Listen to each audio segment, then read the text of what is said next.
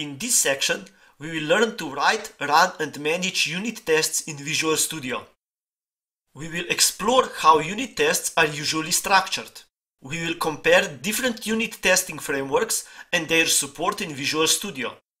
We will use Test Explorer and other unit testing related Visual Studio features. We will learn how to isolate the tested code from its dependencies. In this video, we will create a unit test and run it in Visual Studio.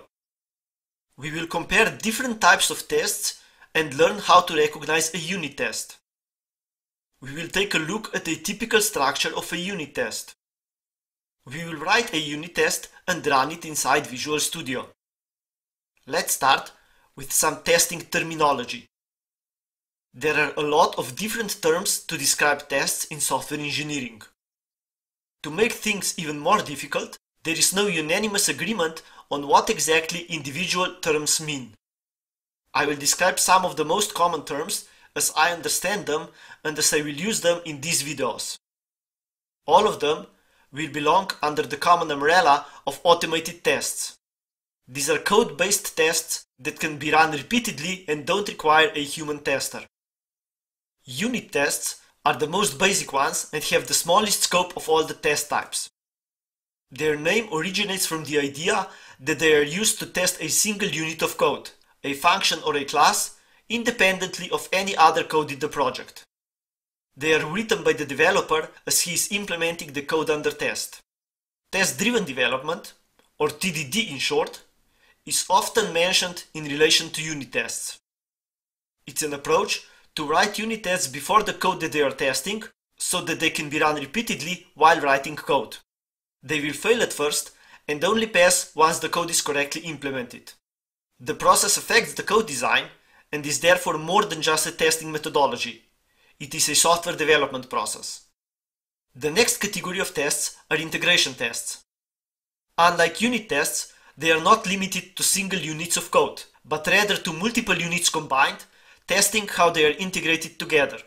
This is where the name comes from. System test is a similar term that is sometimes used interchangeably with integration test. Strictly speaking, system tests can have a narrower scope, being limited to a single software system, while integration tests can test even the integration of multiple different systems.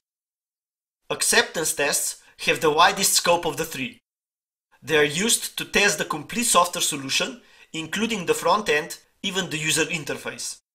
Especially in web development circles, the term end-to-end tests, or in short E2E tests, is often used to describe such tests, pointing out that the test encompasses the complete software stack from the front end to the back end. Acceptance tests are often mentioned together with behavior-driven development, or BDD in short, although their use is not limited to it. BDD is a practice in which development starts with user requirements described in a language that can be understood directly by the customer or the stakeholder. These serve as acceptance criteria. Using specialized tools, they can be directly executed as acceptance tests that run the actual application code. When they pass, the requirement has been properly implemented. The last type of tests that I will mention are regression tests. The term does not relate to the scope of the test. A regression test can be of any of the above three types. Their role is to prevent introducing new bugs or reintroducing bugs that were already fixed. As such, they are typically written when a bug is found to reproduce it and to detect it after it has been fixed, or before a functionality is being extended to prevent it from breaking existing functionality. We will write our first test to test the Fibonacci functions, which we have already used in some of the previous videos. To create a more typical testing scenario, I have moved the code into a separate class library, sequences. I have put both Fibonacci functions into the Fibonacci class and renamed them based on their implementation to recursive and iterative. For the test, we will add a new project to our solution. We will select a unit test project template and name it sequences.tests.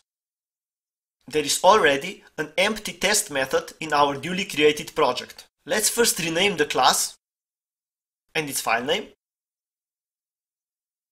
and also the test method. We also need to reference our class library from the newly created project. Our first test will validate that the iterative Fibonacci function correctly calculates the 20th item in the sequence. The test code is structured into 3 parts, which is typical for unit tests. The pattern is called arrange, act, assert, based on the purpose of individual test parts.